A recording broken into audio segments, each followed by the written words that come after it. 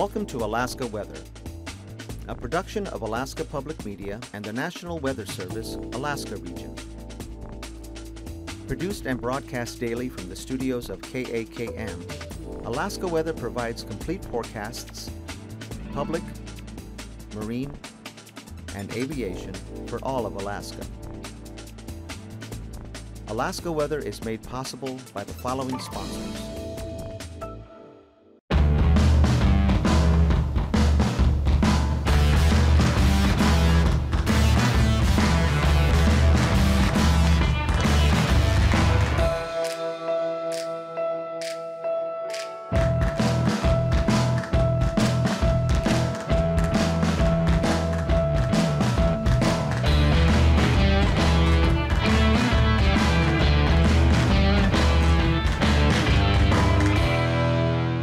Cook Inlet Tug and Barge, a marine transportation company specializing in harbor services focusing on the Port of Anchorage and the major commercial participants in the Cook Inlet region, providing customers with marine services specifically tailored to their needs.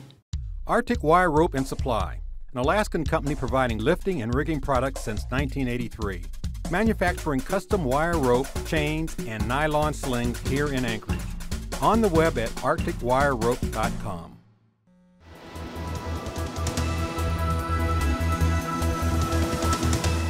The National Weather Service. Hello again, everyone, and thanks for joining us here on KAKM for Sunday's show. The Colville River Flood Advisory for the village of Colville, that's been canceled, and the flood watch continues for all rivers up here draining the coastal plain of the central Beaufort Sea coastline. And then the flood warning continues along the Dalton Highway here from milepost 394 to Dead Horse. That's due to snow melt and ice in the main channel of the Sag River. And also the flood watch continues for the Kaparik River. Otherwise, all the other rivers now are either open or mostly open. Looking at satellite imagery, here's the next storm south of, kind of spun up there south of the Komodorsky Islands. That's going to bring the gale force winds and rain into the Aleutians this evening and overnight tonight, and then that will shift eastward into the central Aleutians for some gale force winds and rain tomorrow and tomorrow afternoon. On the goes west imagery here, you can see this is the band of clouds that brought the rain into the North Gulf Coast today and the showers across northern Cook Inlet and up into the Susitna Valley to Denali Park. North of the west of the mountains, though, it was a lot more hit and miss on the showers. There are a lot of clouds, but the showers are more scattered to isolated back to the northwest. This area right here with some thunderstorms developed this afternoon just northwest of Anatuvik, and then this patch right here, that's some pretty good cluster of thunderstorms moving northward just to the east of Eagle this afternoon. The temperatures reached the mid-80s again. Pretty nice down here along the southeast coast, just some variable clouds, partly to mostly sunny conditions otherwise, but a lot of clouds here to the west of that band of moisture, weakening front washing out here along the southwest coast, and the low pressure center still just west of the Pribilofs earlier today. That kept it windy along the Alaska Peninsula and along the southwest coast there. Enough gradient there to keep the winds going, gusting 20 to 35 miles per hour from the Alaska Peninsula all the way up to Nunivak Island and the Yukon Delta coast. Less wind south, 10 to 20 miles an hour, areas of rain and showers over the Pribilof Islands, this weakening system there. And then there's the next system pushing the rain and wind into the far western Aleutian zone out there. Otherwise, another sunny, hot day here over the eastern interior. Cooled off a little bit over the central interior with the clouds and scattered showers around, but still pretty hot here from the eastern Alaska range northward there to the Brooks Range. And the forecast for tonight, look for some scattered showers up over the upper Yukon Valley, again northward to about the southern slopes of the Brooks Range, some leftover showers here over the northwest valleys from that trough. And also a band of showers should move across the Copper River Basin overnight tonight, so fire danger is diminishing there with chance of showers continues over south central Alaska, and the rain changing to showers here for the North Gulf Coast where Cordova picked up about 4/10 of an inch of rain. That should become a little more showery tonight, and by comparison, both Seward and Willow picked up about 1/3 of an inch of rain, so some pretty good wetting rains with this trough as it moving northeastward there. More rain for Kodiak Island with the remnants of this trough here and some scattered showers up over at Bristol Bay. Isolated showers up there just east of Norton Sound, but also some clearing taking place. This weak trough brings some scattered showers into the Alaska Peninsula this evening. Otherwise, improving. Should become dry there for the Pribilof Islands and lighter winds, maybe some clearing, and then the next system out there to the west spreading gale force winds and rain into the central Aleutians, and we got gale force westerly winds with the main low center 979 millibars there just now north of Attu Island. Otherwise, the southwest coast now lighter winds tomorrow and drying out with some areas of partly sunny skies there from Togiak Bay up across Kuskokwim Bay and into the Yukon Delta. But still a pretty good chance of showers here over northeast Bristol Bay. Chance of showers south central Alaska tomorrow, and some areas will see some partly sunny skies. Chance of showers over the mountainous areas of the Copper River Basin, and also a chance of showers up over the northeast interior from about the White Mountains northward to the Brooks Range, and isolated showers from the isolated thunderstorms from the 40-mile country there. Say down to North Waytok up toward Eagle again in the afternoon. That's the best chance of that, but they could break out again along the Brooks Range like they did today. No change for the southeast coast, just some variable clouds with west and northwest breezes, strongest in the afternoon hours. Chance of showers there right over the mountainous areas of Kodiak Island.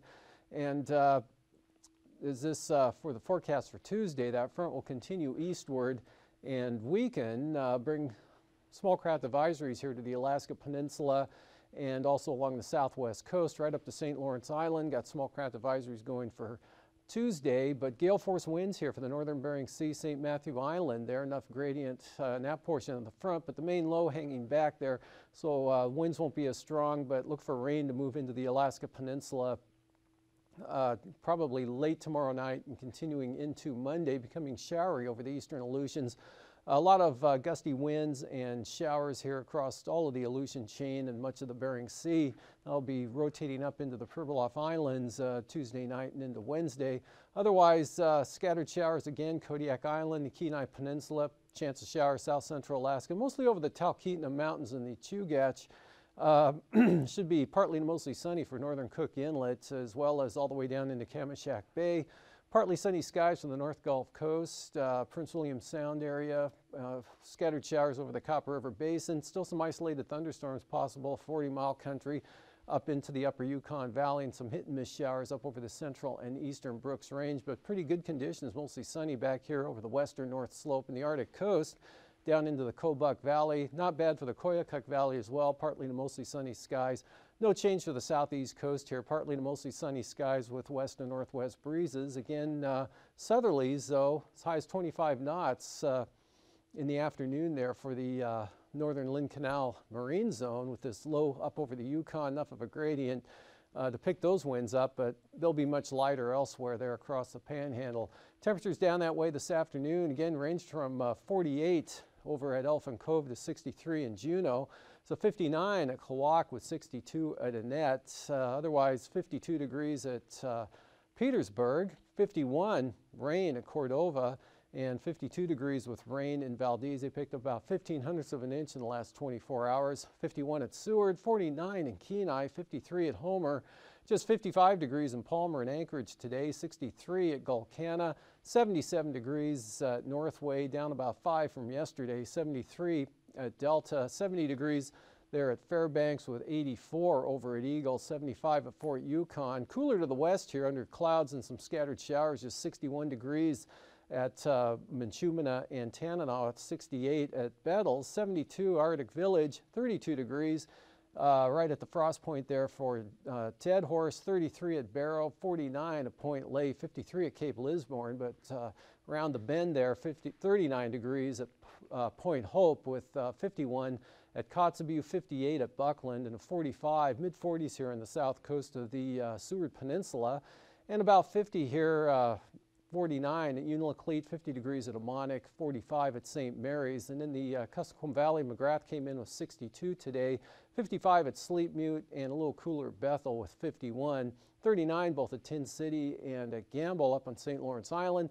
Pribilof Islands lower to mid-40s this afternoon with the clouds and rain. 46 at Unalaska, mid-40s over the central Aleutians, lower 40s out to the west, and mid to upper 40s to the Alaska Peninsula. Pilot Point at 55 and King Salmon had 52 with Kodiak right at 48.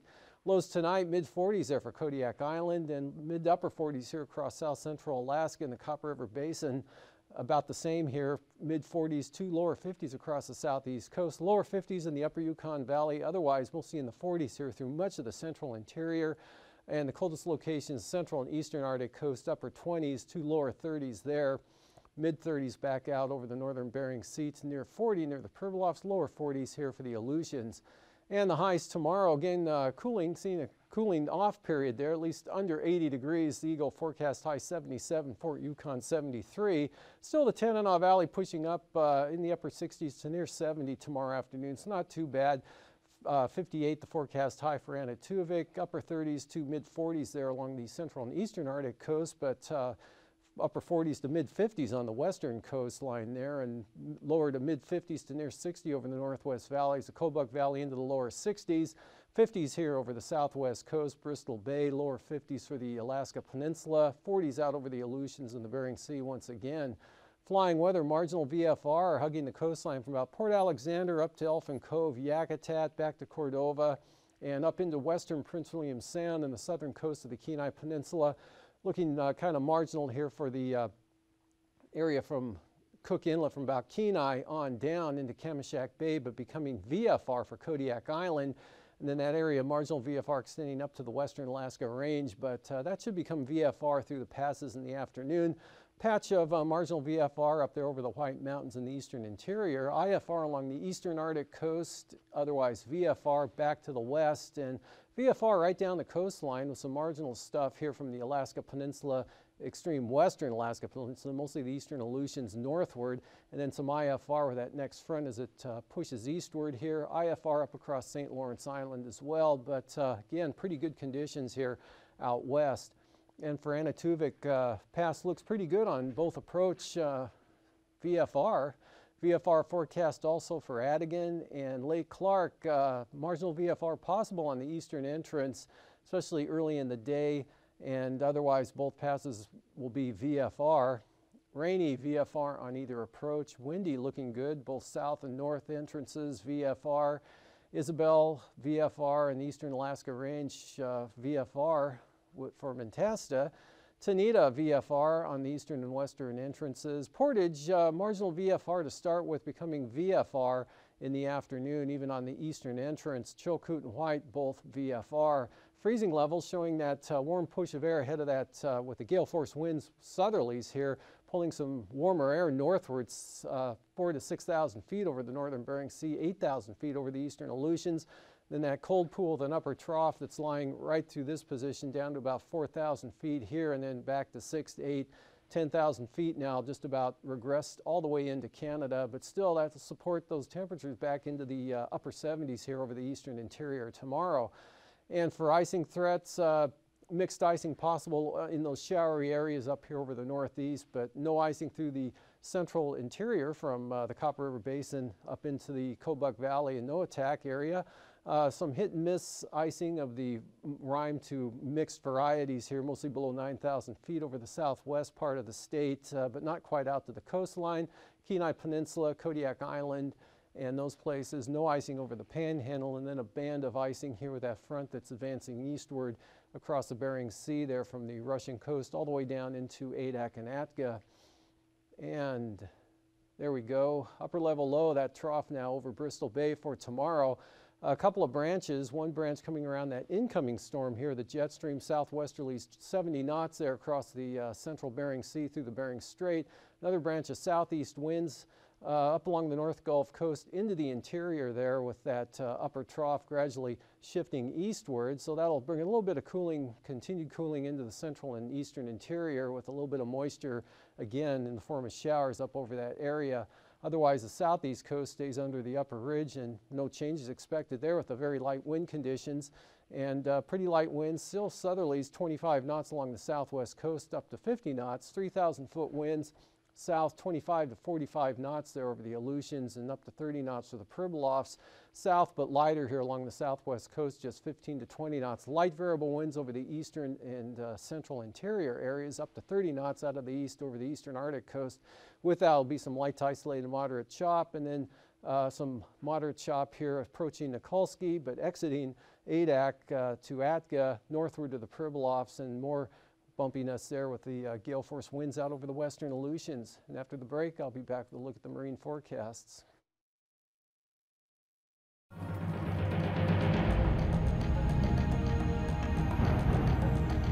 Deep water moves at a different rate of speed than shallow water. Different depth levels on the same river can change its characteristics, presenting a dangerous situation to the less experienced rafter. This is what not to do when you fall out of the raft. Never. To provide for the safest trip, utilize the services of professional whitewater rafting guides who are experienced and understand the characteristics and dynamics of a river. Depending on the river conditions, professional guides will make adjustments in the size of rafts and even the number of people in a raft to ensure your adventure is a safe one. Before venturing on rivers, whitewater enthusiasts should always listen to local National Weather Service broadcasts over NOAA Weather Radio to hear the latest river conditions and weather forecasts.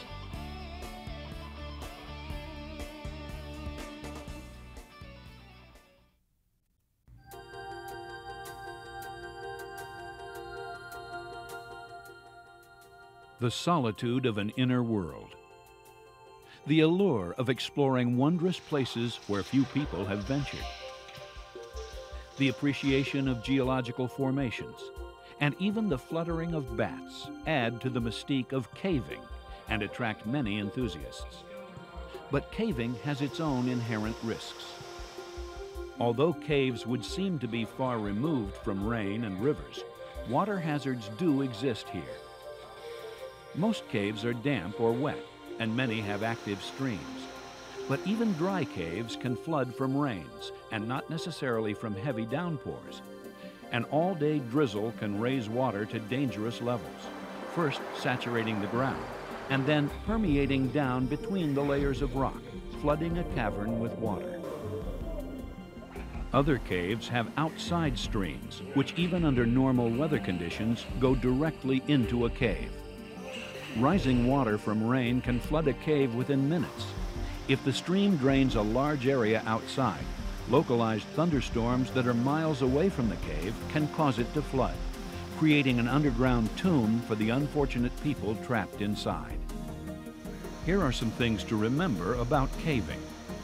Water levels can be low in some sections and high in others.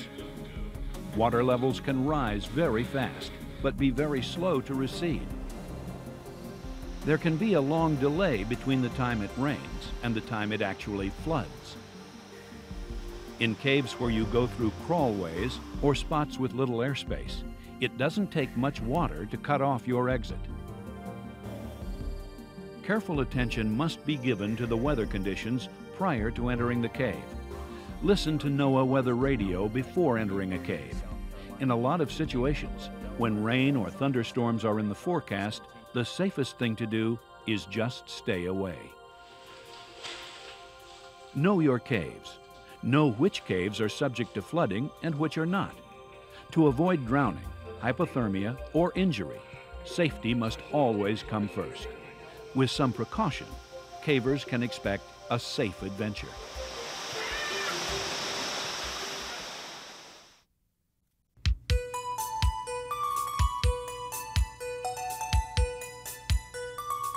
Urban areas have their own flash flood problems. Open storm drains, culverts, and drainage ditches are man-made arroyos and concrete canyons. Found in nearly every community and normally dry throughout the year, storm drains are attractive places for children to play. These seemingly benign ravines are designed to quickly move runoff from excessive rain and rapidly melting snow away from a community. Since this process fills the ravine with water, often with little warning, storm drains and culverts are potentially hazardous areas and no place for children. Sometimes the pull from the fast-moving water is so great, you could easily be pulled into a storm drain. They were playing in the water, and all of a sudden he disappeared in the sewer. Just got sucked in. Just got sucked in. He just disappeared. Was gone. He was there and then gone. To add to the problem, the increased number of paved streets and parking lots found in sprawling communities do not allow water to soak into the ground. This contributes to rapid urban runoff and storm drain flooding. On a typical city block, impervious surfaces such as pavement and rooftops generate 9 times more runoff than a woodland area of the same size.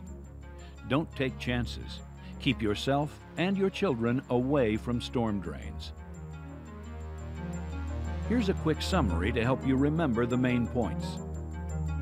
Canyons can funnel large amounts of floodwater from great distances with no warning to the unwary hiker.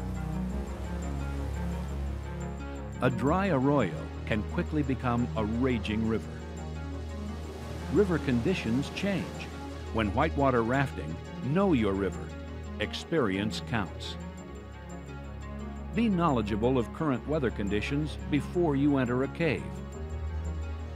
Don't allow your children to play in or near storm drains. They can be pulled in and swept away by swift-moving water. Stay informed about current river and weather conditions by listening to NOAA weather radio, commercial radio, and television.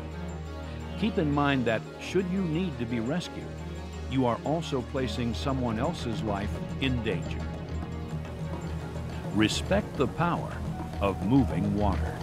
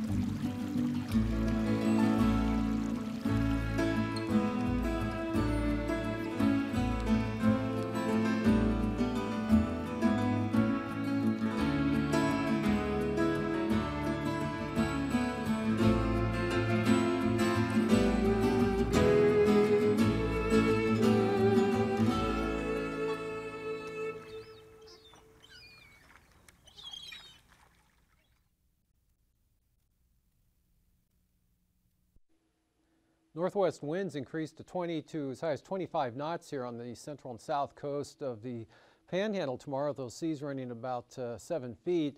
Over the inside waters, mostly northwest at about 20 knots or 15 to 20 knots with 4-foot seas. Southerlies for northern Lynn Canal at 20.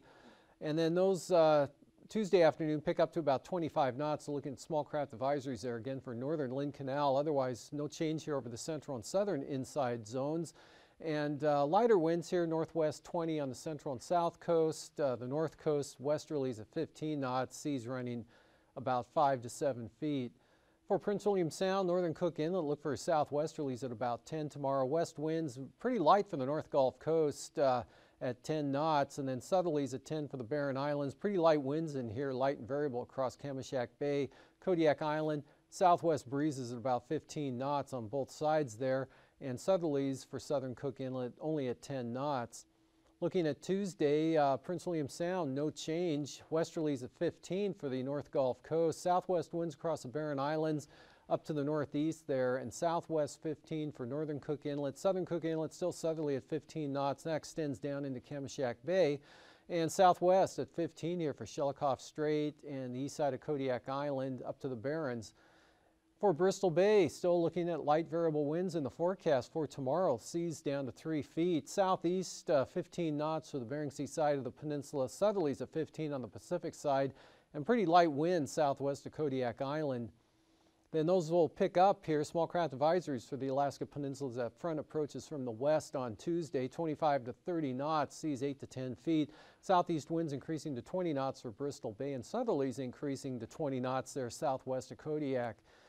For the Eastern Aleutians tomorrow, southeast winds at about 20 knots. We've got gale force winds coming in to the central Aleutians tomorrow, 35 to maybe even 40 knots there for Adak and Atka, and then more gales out here to the west, southwest 35 for the western zone.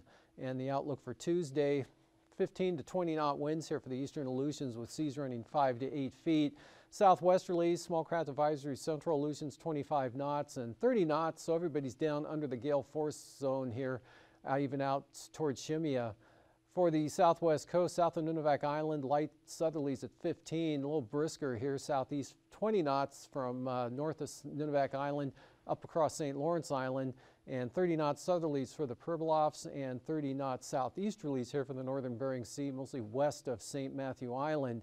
Those will become gale force on Tuesday there with small craft advisories here all along the southwest coast, right up across St. Lawrence Island, with seas running 6 to 7 feet. Winds diminished to south at 20 there for the Pribilofs, and up along the Arctic coast there, 20 to 25 knot winds here on the eastern Beaufort Sea coastline, with the strongest over toward demarcation point at 25 knots. 15 knot easterlies there for the central and west coast, even lighter here from Wales to Cape Thompson, just east at 10 knots. And the outlook for Tuesday, pretty light winds, still easterlies 20 to 25 knots on the eastern coastline, northeast 10 to 15 knots on the west side. And looking at tonight again, band of showers moves across the Copper River Basin, showers Kodiak Island, northeast Bristol Bay, scattered showers over the upper Yukon Valley, and scattered showers over the Alaska Peninsula. And then that next front brings those gale force winds and rain into the central Aleutians with better chance of showers, a little more wider spread coverage here with isolated thunderstorms up over the northeast interior. Chance of showers south central Alaska, chance of showers the Copper River Basin. No change for the Panhandle for the next couple of days. And still kind of showery and cloudier in the eastern interior, and that next front coming. These forecasts are to be used for planning purposes only. Call 1-800-WX-BRIEF for a formal pre-flight briefing. Always file a flight plan before you go flying. The U.S. Coast Guard Auxiliary urges you to leave a float plan with a friend or the harbor master before you go boating. Alaska Weather is made possible by the following sponsors.